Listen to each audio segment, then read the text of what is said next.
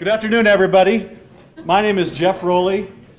This is my last stop on this speed dating circuit that we're doing. I hope that I can impress you enough that later on, if you have risk questions, you'll invite me out for a second date. I have been managing risk for public entities for 28 years, most of that in local government, cities and counties, and I'm now the claims manager and loss prevention manager for the Utah Local Governments Trust.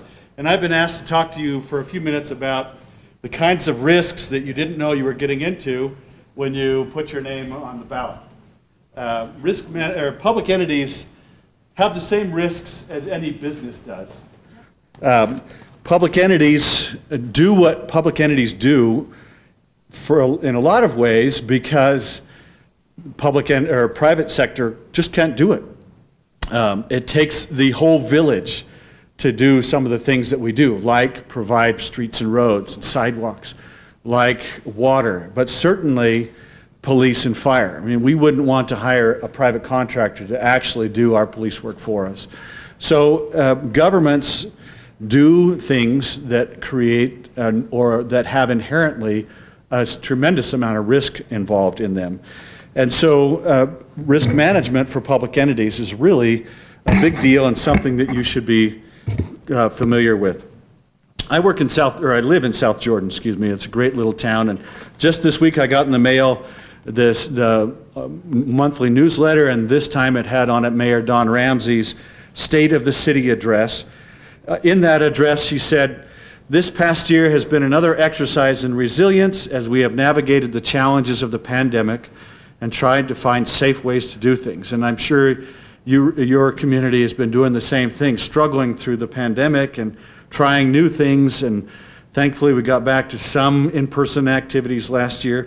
But her State of the City address went on to talk about some of the accomplishments for the city in 2021. That included opening up a new interchange on with Bangalore Highway so that you didn't have to stop at 104 South. They built a new building and opened that up that houses fire, police, and some administrative offices in there. They held community events and carnivals that we missed out on in 2020. There were housing projects and community development projects and land use. Now, all of those things perhaps are issues that you're well familiar with, that you may have campaigned on. Some of these issues you want to see improved in your community, and that's why you ran. But I can tell you, without any embellishment, that across the state there are entities that today are embroiled in claims and or litigation on every one of these issues and more. Because there's great risk in being a public entity. Certainly with police, we've seen a lot of that in the last few years. Land use, all the development in the state has created a backlog in the courts of cases for land use and development and inspections and all of those sorts of things. And so government is a risky business. Governments face the same risks as private sectors, plus. There are laws that designate risk to you or things that you must do or face penalties under state law, certainly for tort claims. Those are your accidents in your parks or on the streets. Land and property claims, contract claims, workers' compensation, Utah state constitutional claims, which the private sector never gets into, and then, of course, the cyber liability claims. And then you have, of course, federal law, employment law, ADA, that applies for your employees, but also, of course, in your communities as you try to make it safe and comply with that law in your intersections and elsewhere, federal constitution claims, and cyber liability claims.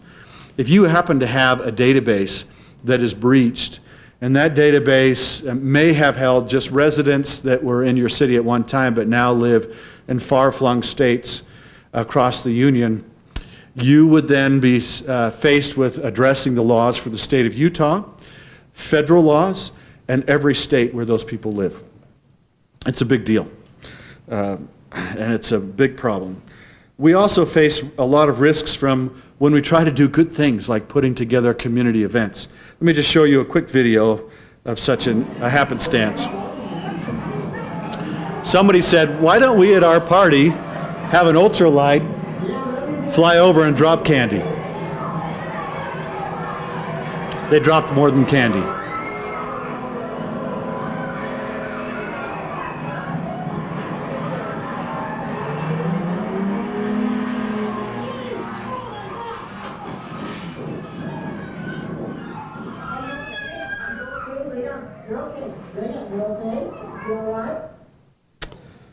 Certainly the committee and the elected officials who put that event together thought they were putting together a day that would just be memorable and fun for everybody.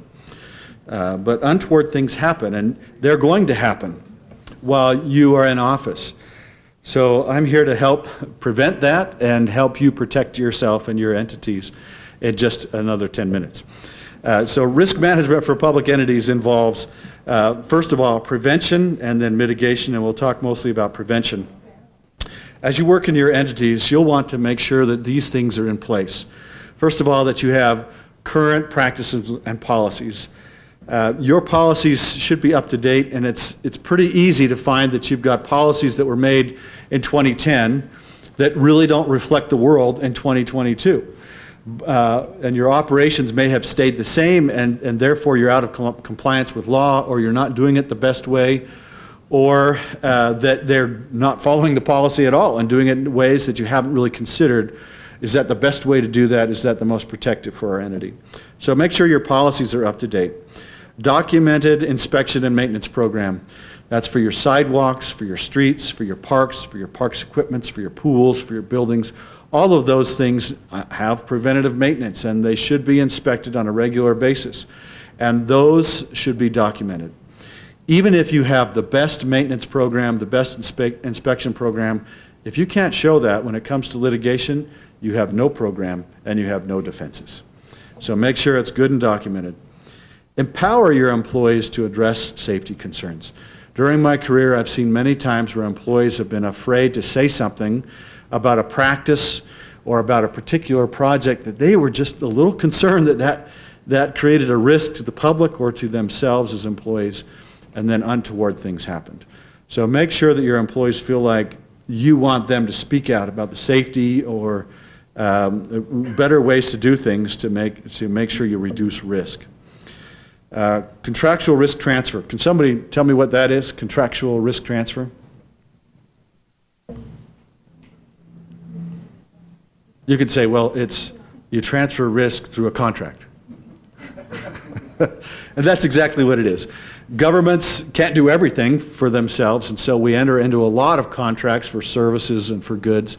Each of those contracts needs to be carefully thought out, and there should be in each of those contracts a defense and indemnification clause and a requirement that these entities that you're contracted with have their own insurance.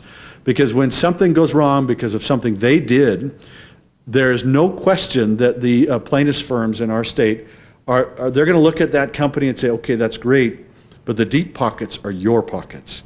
And so they'll list you in there, and they'll say you failed to contract, you failed to supervise, you failed to inspect, and they'll try to get money out of you. So putting in your contracts a provision that says if you cause something wrong, you agree to indemnify us, in other words, pay whatever the judgment there might be or the settlement, and defend us, and that they have good insurance in place.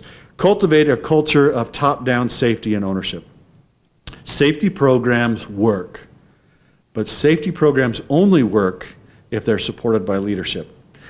If your safety people come to you and say, we want to implement this new program because we think it's a better way to do it, or because there's a new standard, and your supervisors say, you know, we've been doing this the same way for 50 years.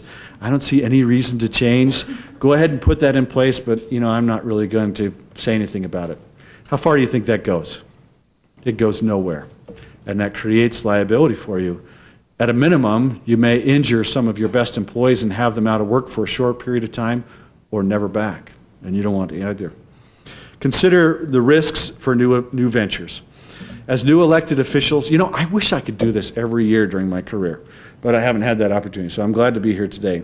You come in with fresh ideas and fresh enthusiasm, wanting to do things differently and better. Well, I'll tell you what, some of those ideas are going to skyrocket. And some of those great ideas have been tried before, and those rockets have tipped over on the launch pad and created all kinds of fires and havoc. So it's a good idea when you say, let's let's think about doing it this way. You don't just bull forward with how are we going to get it done, but rather, how are we going to get it done in the safest way? What are the consequences to the community? What new resources do we need to have in place for this so that you take a real methodical way of addressing that? And finally, your capital improvement program needs to be documented and officially approved. Now, I'm talking about the big expenditures, new buildings, maintenance on your buildings, roads, streets, roads and sidewalks, water systems. All of those things have a life to them. They need maintenance. If your managers don't have a program where they can come to you and say, we've got all of these problems in our systems, these are our priorities, and I want you to budget $100 for this. And then you say, okay, well, we've got other things to do with $100, so we're going to give you $60. Now, that's not everything you'd want, but maybe next year we'll give you the other $40. But that whole process, documented process where you decide as those with the purse strings what you can put money toward and what you can't, gives you what's called discretionary immunity. If you choose not to follow that process, if your leaders within your organization don't bring these problems forward, you know you've got a water line that has a propensity to break and it's caused problems in the past, but they're not bringing that to you, where are your defenses when something bad happens? There was a city in our community that had that happen just this last summer, flooded 2 homes. One of theirs was their just prior mayor with $300,000+ worth of damages. You want to have a good inspection program and a good program where you can prevent liability because you've thought about it and you've put the resources that you have available towards whatever you can. Well, mitigation is great. I mean, prevention is great, but when you get to this point, all you can do is mitigate, right? There's not much more you can do about it at this point except for mitigate. So a risk management program has, number one, a good and thoughtfully put together risk transfer or risk financing strategy. Public entities in the state of Utah of different size do it differently. Larger entities may self-insure every risk, so they retain the first $50,000 of any auto accident or slip and fall on their property or whatever. They may not be able to afford that, and so you buy insurance. And that insurance could be purchased through a pool like the Utah Local Governments Trust, where many communities come together, pool our resources, driving down the costs of that insurance. And then, of course, you'll want to have good claims and legal expertise in place. Another protection that governments have is what's called the Governmental Immunity Act. That act, which applies to state causes of action only, operates in 2 different ways. First of all, it's like a picket fence in a snowball fight. If you're in that fight, you want to be like right behind the fence so that you can come up and lob those snowballs but duck down and hide behind it. Some of the snowballs are going to get through, but a lot of them are blocked. For instance, under the Act, you are immune and cannot be sued for your disaster response or for the control of epidemics, latent defects on public improvements. Latent defects are defects that you can't see that could not have been known in advance of whatever caused the liability to arise. False imprisonment. You got about a minute or 2 people are here. Okay, great. Your inspection program, management of floodwaters or the activity of wildlife. I'm going to move on, but if you have a moment, ask me a question about wildlife. I've got a funny story. It also deals with the limits that you can be sued for. A jury could come back against you this year and say, we think that you're liable for $10 million. A judge, though, has to adjust that judgment down to the governmental immunity cap at $3 million. You'll see over time that's gone in 2000 from $500,000 to $3 million based upon legislative changes. So it's getting pretty expensive. But there is that limitation, at least, to protect you. Let me ask you something. How long does it take for an incident to happen that could cost you $3 million because of some kind of untoward event? Moments, right? But let me change that and turn it on its head. A lot of the things that go wrong are because of patterns, behaviors, and habits that your supervisors and you can see going on in your entities and correct in advance. That's where a safety program comes in. That's where conscientious supervisors can help prevent things. Even in the case of driving, if you have drivers that constantly speed, that run through stoplights or whatever, You can prevent that and reduce the number of those accidents. Risk management is there to help you. We can't prevent everything that's going to happen in your community. You can't prevent them all. But what we'd like to see you do is be able to say at the end of the day, I did everything I possibly could to prevent that from happening, and to salve your conscience. Thank you. I appreciate your time.